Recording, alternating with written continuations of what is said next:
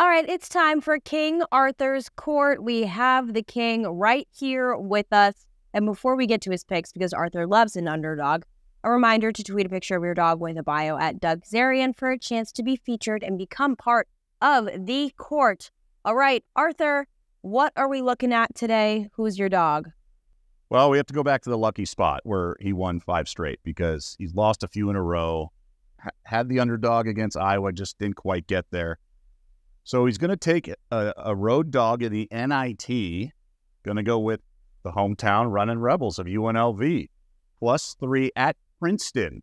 So the Tigers were very good last year in the tournament, didn't make it this year, got upset in the semifinals of the Ivy League tournament, and they're now hosting an NIT game, and I think UNLV can go on the road and take them. Now, as you know, because you cover this team, Boone is questionable or unlikely to play, so he's a big guy, and that's a big miss if he doesn't play. But I think with UNLV having faced Air Force and sort of that methodical offense, now Princeton does it better, but I just don't think the Tigers have the horses. Now, Cornell hung with Ohio State and nearly beat them, so the Ivy League is no doormat, but I think just the UNLV has too much firepower, too much athleticism. Their point guard's a stud. I think UNLV goes out there and wins outright. Yeah, DJ Thomas, absolutely incredible.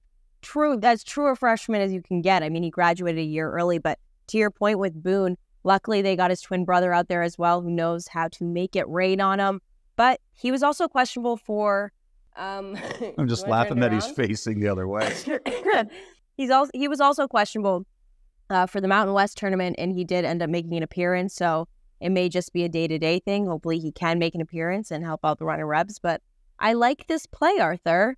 Way to go with the home team. 9 steps ahead of us, wanting to be out here with us instead of his usual chair. So he waited to pick a winner to get out here because maybe he just kind of played possum. He just wanted to have a little more freedom. Okay, well, hopefully the running Rebs get it done. Arthur can rack up a win streak and he can get his crown back on.